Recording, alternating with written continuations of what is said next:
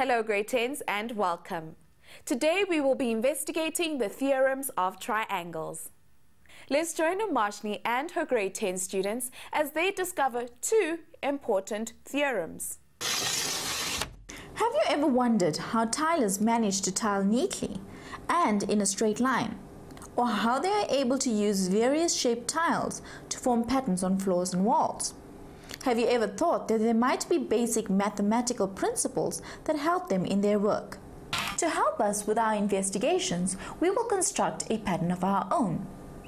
Once again, I have asked learners to assist us in this activity.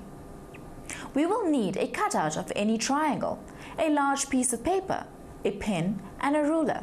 Remember, our cutout is also available on our website.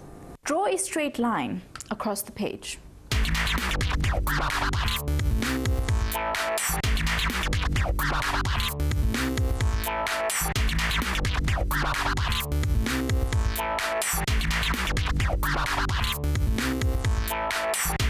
Right, label your line.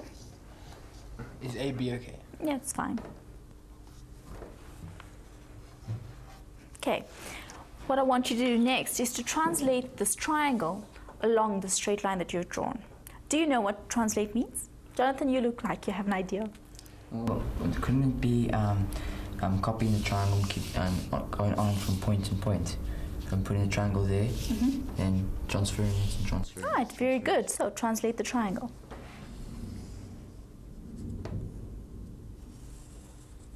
Claudio and Miguel, what I want you guys to do is to watch the angles and stick these symbols where the angles corresponded.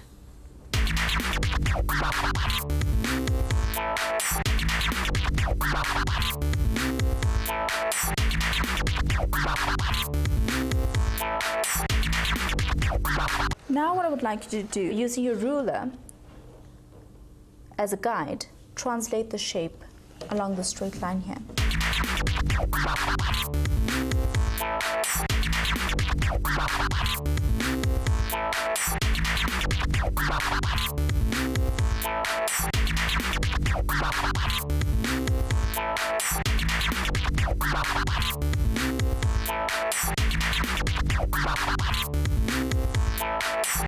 Right, so this is the triangle that we translated. Look what happens if I flip this triangle.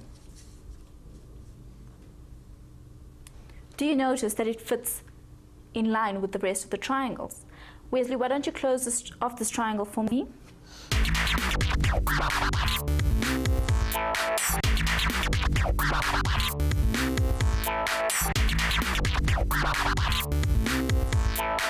And if I fill this in throughout, it works with all the triangles. What do you know about a straight line?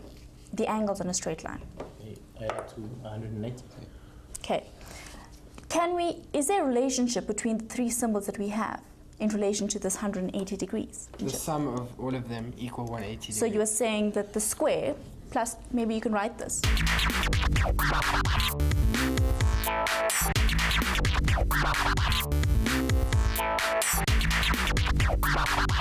You guys have already said that a square plus a circle plus a rectangle is equal to 180 degrees.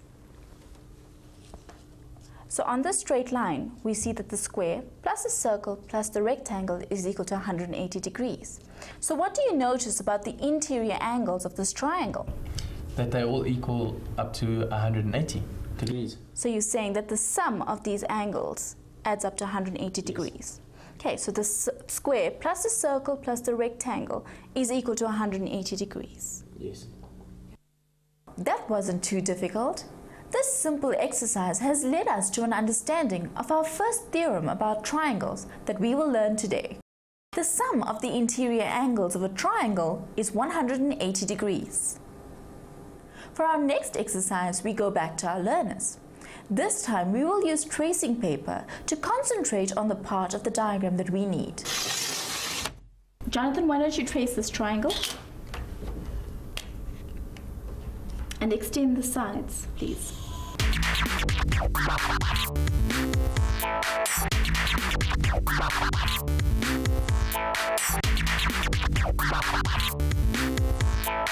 Which are the exterior angles of this triangle? Okay, this one, this. You said this? Yes. This? Yes. This one? No. Why not? Because they're vertically opposite. Vertically opposite, okay. Yes. So an exterior angle is an angle that is formed when the lines are produced or extended Yes. from a triangle. So can we just color in the angles that are not exterior angles so that we know which ones we're working with? Right, are we all clear that these ones that are colored in are not exterior angles? Yes. Right. Right, now that we've identified the exterior angles of the triangle, let's go back to our triangular pattern.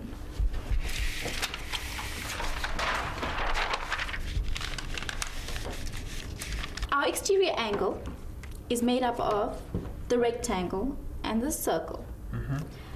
Do you notice a relationship between the interior opposite angle and the exterior angle? There's a circle and there's a rectangle. Let's just place this tracing paper nicely so we can see. Yes, what's up, Wesley? There's a circle and there's a rectangle and there's a circle and there's a rectangle. So our exterior angle was made up of the rectangle and the circle. And we see that the interior opposite angles is a circle and a rectangle.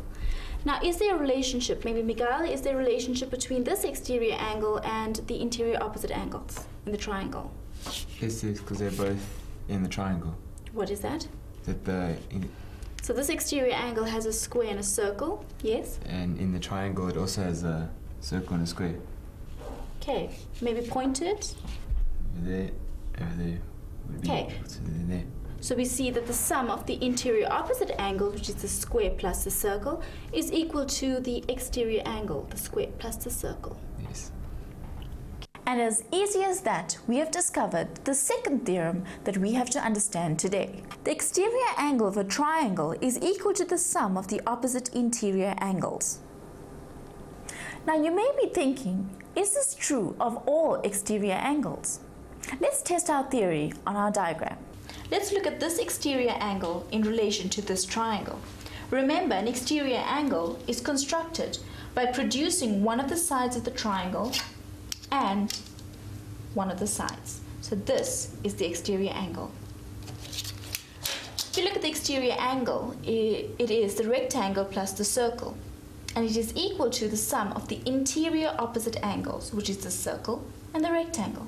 So yes, we see that this is true of all triangles. The exterior angle of a triangle is equal to the sum of the interior opposite angles. This is hard work, isn't it? But when you investigate for yourself, you come to understand and remember the theorems much better. Don't forget to revise these theorems regularly. It's been good to have you with us, grade 10s. Don't forget to try some of the tasks in the Euclidean geometry task video. You'll also be able to find more resources on our website, www.mindset.co.za/learn. And don't just try angles, do angles. Bye for now.